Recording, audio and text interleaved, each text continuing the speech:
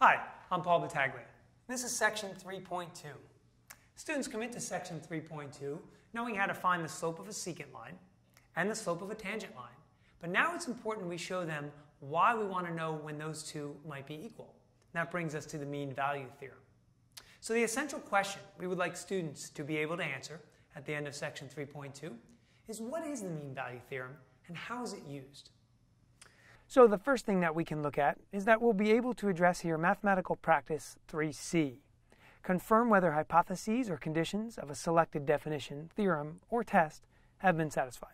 So we want to highlight the two necessary conditions for the mean value theorem to even apply. Number one, function must be continuous on a closed interval, a to b, and differentiable on an open interval, a to b.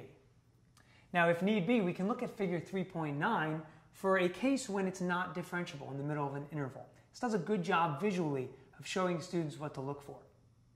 From here, we might go to example 3.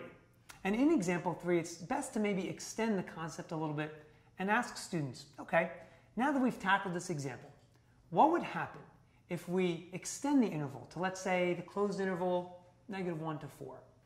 After extending example 3, we can go to example 4. And the great thing about example 4 is it's got some real-life basis behind it. Let me give you an analogy. Let's suppose that I'm driving on the highway, and I clock in at a toll booth at 10 a.m. So I go along the way, and then I check into another toll booth at 11 a.m.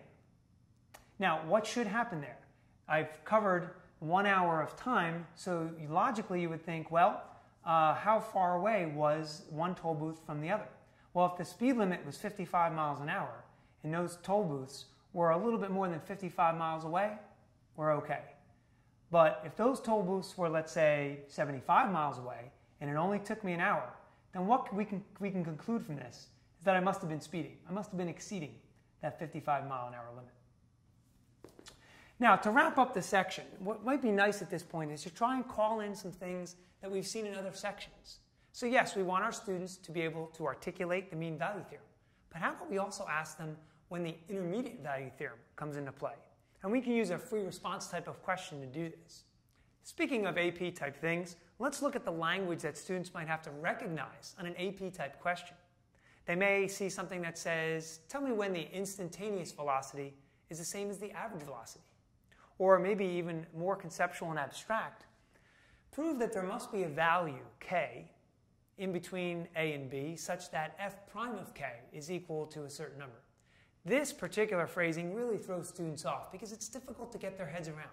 But what we want to do is reassure students that this is just another way of expressing that there must be a place where the slope of the secant line is equal to the slope of the tangent line to a curve. I hope these tips have been helpful, and I'm sure you'll have much success in section 3.2.